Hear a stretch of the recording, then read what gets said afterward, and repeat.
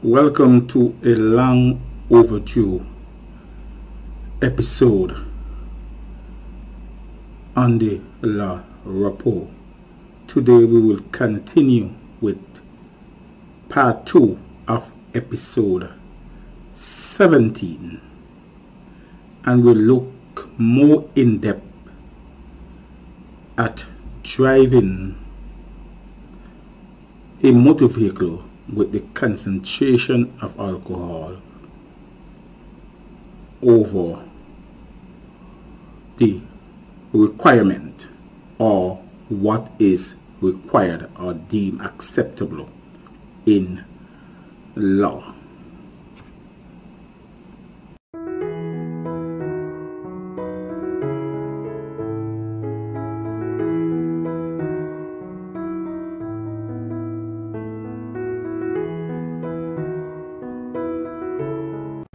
Welcome back. We continue to look at the road traffic ordinance and we continue to look specifically at driving or being in charge of a motor vehicle with alcohol concentration above the prescribed limit. As stated in our previous episode 17, part 1, section 28 makes it an offense for a person to drive or attempt to drive a motor vehicle on a road, or be to be in charge of a motor vehicle on a road while the concentration of alcohol present in the breath, urine, or blood is above the prescribed limit. And in the previous episode we set out the prescribed limit in relation to breath, urine, or blood. Section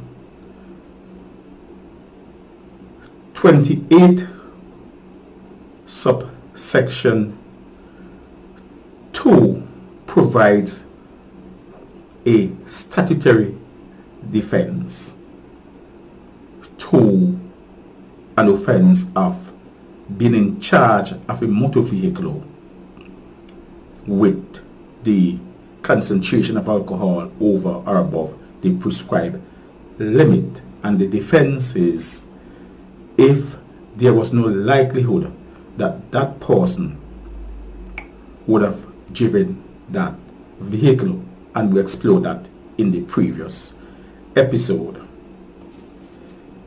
Section 28 subsection 4 also sets out the penalty for someone who is convicted or who pleads guilty to an offense of driving with the concentration of alcohol above the required or the prescribed limit. And section 4 states that in summary conviction, that person could be fined $1,000 or 6 months imprisonment or to both, and shall be disqualified of obtaining or holding a driver's license for a period not less than 6 months. So the disqualification based on the language used in the ordinance is mandatory. Section 29 of the road traffic ordinance deals with breath test, and it says that a police officer in uniform who have reasonable cause to suspect that a person is driving or attempting to drive or in charge of a motor vehicle on the road has alcohol in his body or has committed a traffic offence whilst the motor vehicle was in motion.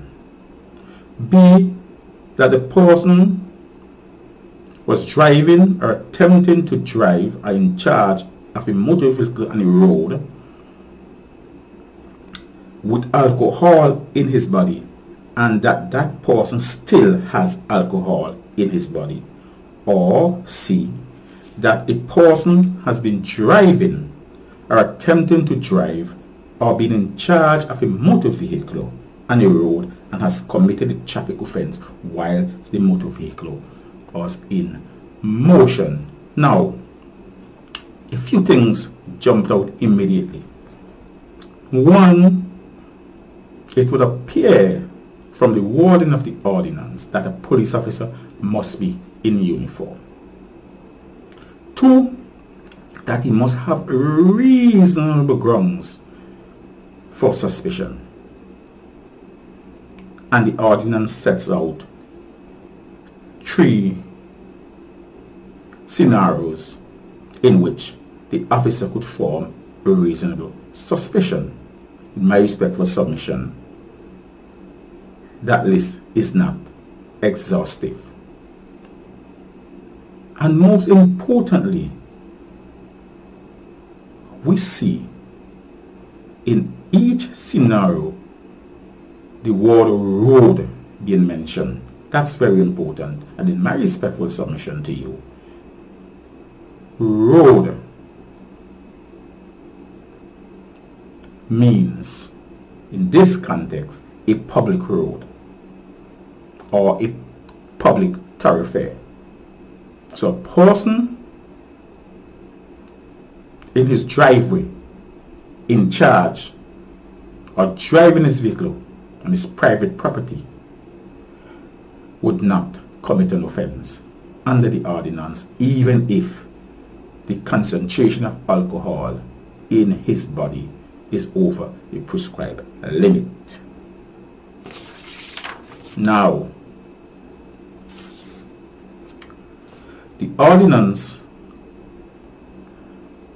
section 29 goes on to say that subject to section 32, a police officer may require a person driving or in charge of a vehicle in any of the 3 scenarios previously mentioned to provide a specimen of breath for breath tests. And subsection 2 also states that if a person driving a motor vehicle involved in an accident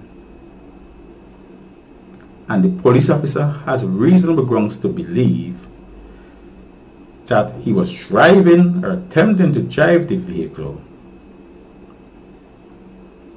with alcohol in his body over the prescribed limit, then the officer could require that person to provide a specimen of breath for breath tests.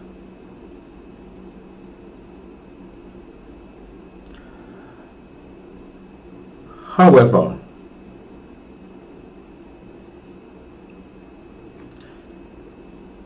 in regard to section 32, that person only could be required to provide a specimen if permission is granted by a medical practitioner, because section 32 deals with a person at a hospital. So if a person is at a hospital as a patient and the police officer suspects that he has driven or that he was in charge of a vehicle prior to his hospitalization, maybe he was involved in an accident, and that the concentration of alcohol in his body may have surpassed the prescribed limit, a medical practitioner must give permission for that patient to provide a sample of specimen to the police officer requesting it, and the medical practitioner can object if he believes that the procedure or the requirement or the warning required pursuant to section 30 subsection 7 would be prejudicial to the proper care and treatment of the patient. Even if, having complied with the request, it is found that he is over the prescribed limit, there are multiple defense or defenses available to that person. And so the risk of boxing oneself in relying on a procedural defense, in my respectful view, creates more dangers than if one were to explore the wide range of defenses available if that person specimen was over the prescribed limit. Now, subsection 5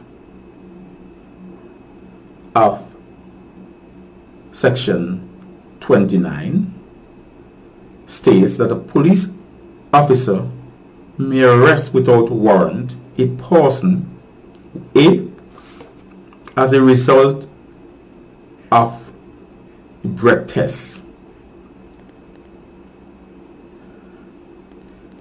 if he has reasonable cause to suspect the proportion of alcohol in that person's breath or blood exceeds the prescribed limit. So if the police officer stops you or turns up off an accident scene and you are breathalyzed, and at the roadside tests the amount of alcohol in one's breath exceeds the prescribed limit, the police officer could then arrest that person, because that would be reasonable grounds for suspecting that that person has in his body alcohol concentration over the prescribed limit. Of course, that person will be invited or taken to the police station, and a second specimen will be required, and then a third specimen. So there will be 2 specimens taken at the police station, And in the event that there is no proper walking breathalyzer machine at the police station, then the officer could require that a blood or urine sample being taken. So section 5 also sets out at B, a failure to provide a breath specimen could give the police officer reasonable grounds to believe that that person refusing have alcohol concentration in his body that exceeds the prescribed limit, and in that scenario that person may also be arrested. But it goes on to say that a person shall not be arrested by virtue of this section if he is a patient at a hospital. Now, there are various defenses available to a person who gave a breath specimen for a breath test, and it is found that the concentration of alcohol in his breath or in that breath specimen is over the prescribed limit. Some of the defenses available: one, the person could assert that he wasn't the driver. So in a scenario, there could be what is commonly known as a hit and run.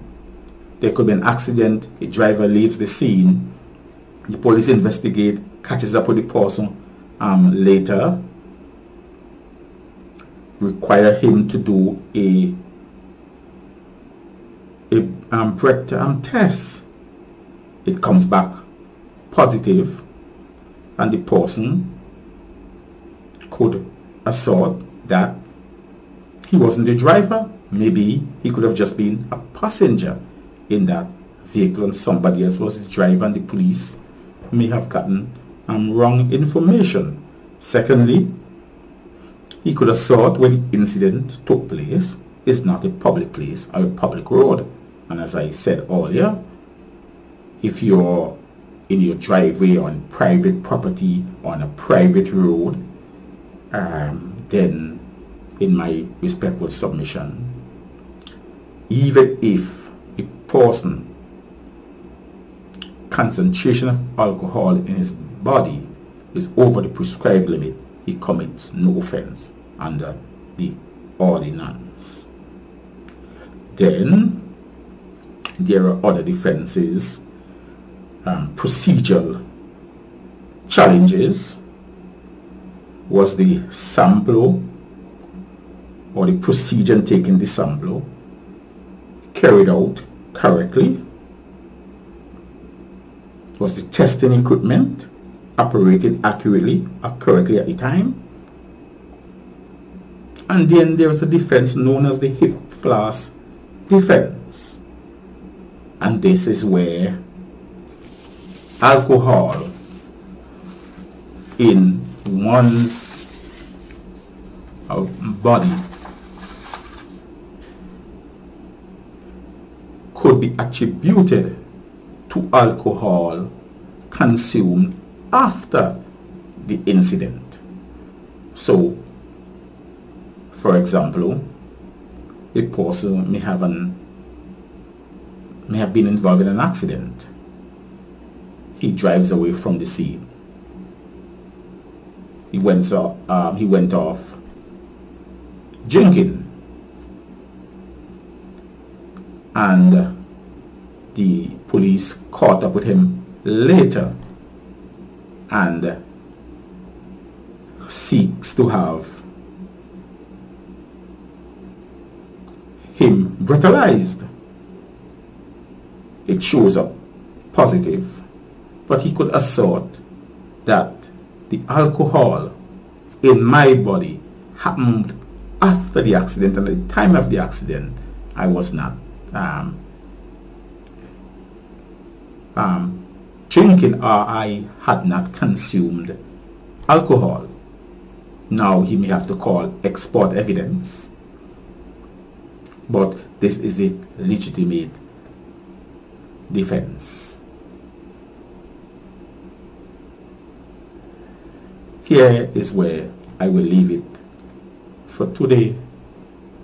Thank you for watching. I will see you in another episode.